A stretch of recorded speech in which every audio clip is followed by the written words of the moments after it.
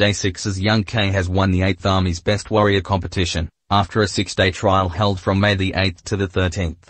On May 19th, Army media outlet Stars and Stripes published an interview with the DAY6 member while reporting his achievement from the recent Best Warrior competition.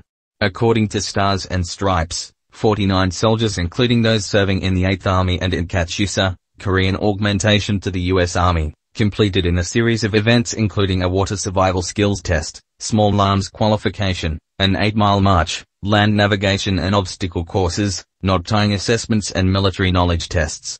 At the end of the trials, KATUSA Private First Class Kang Young-hyun, 28, was chosen as Best Warrior. Stars and Stripes also reported that Young K will likely advance to a U.S. Army Pacific 3-day competition later in July. Meanwhile, Young K enlisted for his mandatory military service as a member of KATUSA in October of 2021. His projected discharge date is April 11, 2023. Congratulations, Young K.